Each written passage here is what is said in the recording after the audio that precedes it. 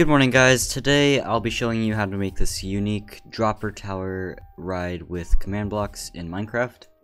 So here, if I press this button, I'll start to rise up. And as you can see, as I get to the top, there's a countdown displayed, and I fall.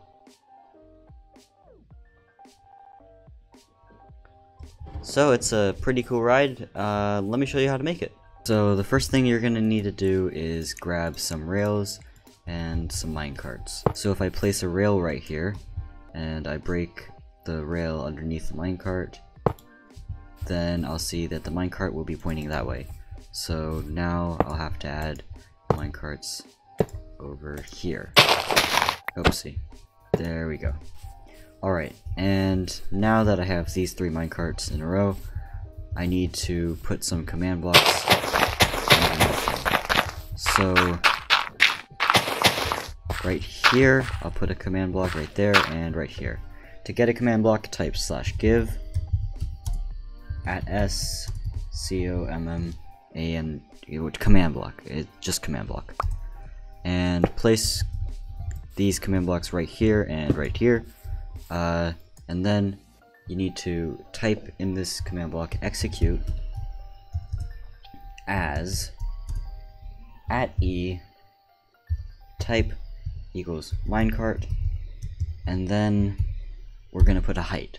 So it's gonna be dy equals, and then whatever height you want. This is going to be the amount of blocks above the command block that your dropper is going to be. I'm gonna put 30.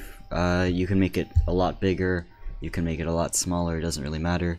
My other one was about 70, so doesn't really matter. Then @s run, and then TP 3 tildes, and then on the middle tilde next to it you put 1.5. Oh, sorry, 0.15, not 1.5. Yep, alright. Now, you want to copy this command and put it into the other one, and make these both repeating command blocks and also always active. Just for now, we're going to make them always active. So, now we can turn these back off again, and actually, to be honest, I probably didn't need to make them always active. I'm going to activate them anyway. Alright, just redstone block. That way they'll both be activated at the same time, and they'll start to rise up.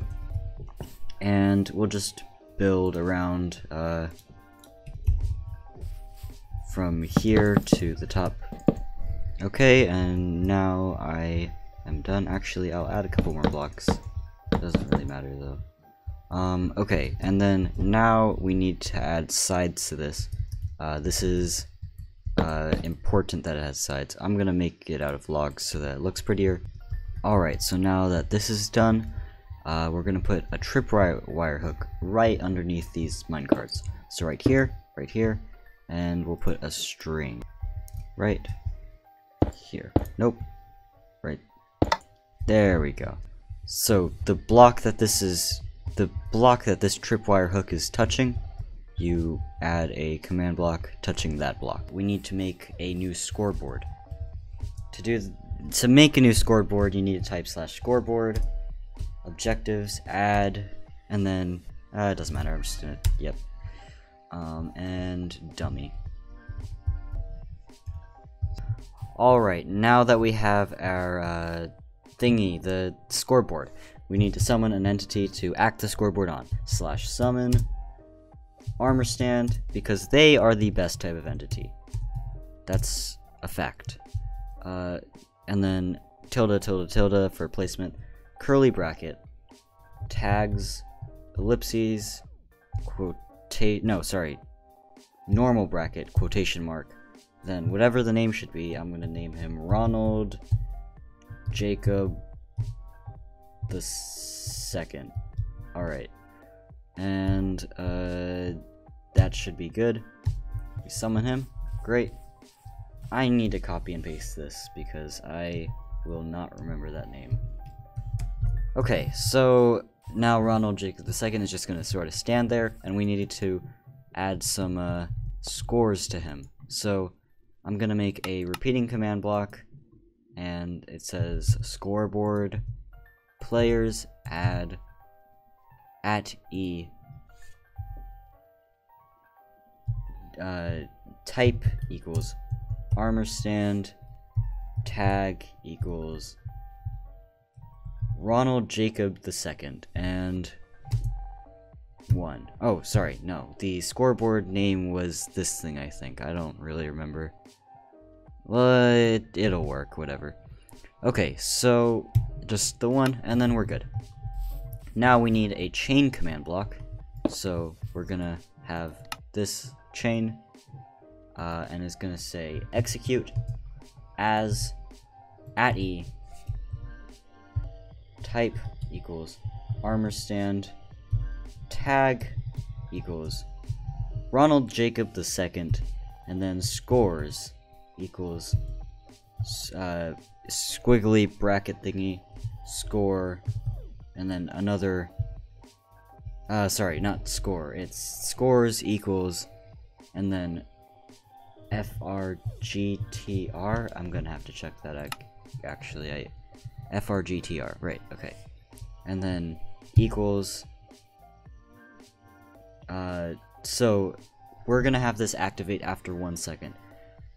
So for every tick, this will add 1. There are 20 ticks per second, so this should be 20. And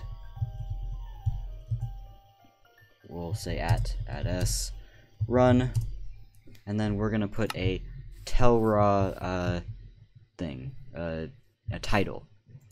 So to do that, I'm gonna do title @a. We're gonna show this to all players, and then title again. It's gonna be a curly bracket, text, and then colon. Wait, did I call that an ellipses earlier? It's a colon. All right. It's gonna be whatever we want it to be. I'm gonna put 5 because I'm gonna have a 5-second countdown, and then a comma, color, and colon again, and then green. I'm gonna make this green. You can make it whatever color you want, as long as Minecraft accepts it. And we're gonna set this to always active. Now we're gonna put this in 5 so that we can make it go 5, 4, 3, 2, 1. Except this time we're gonna make the score different. So we're gonna add 20 because after another 20 seconds, or sorry, another 20 ticks, which is 1 second, we're gonna play a new title. Again, right here, and I'll do this with all of them. Okay, and now I'll set all these to the right numbers, and this will be 4, so it goes 5, 4, 3, 2, 1. So now it'll just make now we have our countdown done. Alright, so after that we're gonna have it drop, so it's gonna be after 120 ticks now. We're just gonna get rid of this, everything after run, and we're gonna set this to air, set block that to air, and then copy this and paste it in here and get rid of that slash, and we're good. Okay, so now if we activate this, then after 5 seconds it'll drop. 5, 4, 3, 2, 1, and there we go. Alright. So now we need to be able to reset this timer so that we can activate it multiple times. So I'm gonna put this in the start area. So wherever you want to put your starting button, I'll put mine right here. And the first thing I'm gonna do is scoreboard players reset at E type equals armor stand name, or no, tag equals what was it, Ronald Jacob II? Ronald Jacob II. Alright, and then this thing, and that should be good. Okay, so now if we press this button, or we need to line that up first. Now if we press this button, then it should reset it so we can activate it again. Or, yeah, there we go.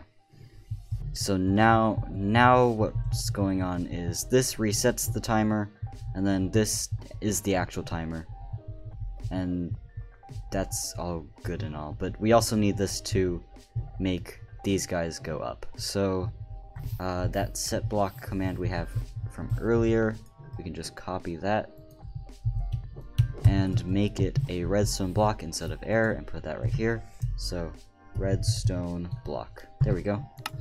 Now when we press this button, this will go up. Now we need to have this over there set this block right here to a command block, or no, a redstone block, not a command block, and then that'll set off the timer. So we just need to figure out what block this is, and then set block that redstone block and copy it, and we're good. Great. So now set this to here and set this block to a redstone block and copy that and put that up here.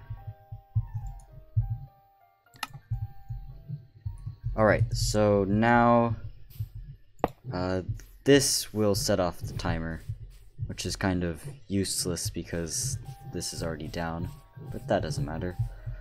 And now, so this set this to a redstone block, which set off the timer, but now we need to set this to air so that it doesn't, so that we can reuse it. So right here we'll make, actually we'll make a new command block, /set block that air, and copy that, and paste that right there. So now if we ever do that again, then it'll just activate that, setting this to a redstone block. But now we have another problem. This timer's still unusable again, because this is still a redstone block. So now we need to copy this command, which sets this as a redstone block, and make it into not a redstone block anymore. So I'm gonna copy this command block and make it set this to air. Run set block and make it set this block to air, and since we copied this command block, it's going to be after 120, which is going to be the end of the timer anyway, so it all works out. So now this command block will set this block to air. So if we alright, we need to reset. Oh, well, I guess this is a good demonstration. So this goes up. It goes through the tripwire, 5, 4, 3, 2, 1, and then it goes down. And this shows one of our problems. When it goes down, it activates the tripwire again, and then that doesn't give it enough time to sort of reset this whole thing. Also, yeah, so now we need to make it so that this doesn't ever happen. And the way we do that is making a new command block right here that says set this to air /set block this thing air. Okay, that should be good. And I didn't copy that. I should do that. And there we go. Okay, so now this will set that to air so that it can't be tripped again. But now we need to set it back to not air when we go up. So we'll have this, paste the same thing, and make it a tripwire. And now that should be done. Yeah. Alright. Yes. Okay. This goes up. And it hits the tripwire. 5, 4, 3, 2, 1. And down. There we go. But now this is still redstone block. That's bad. Did I mess up?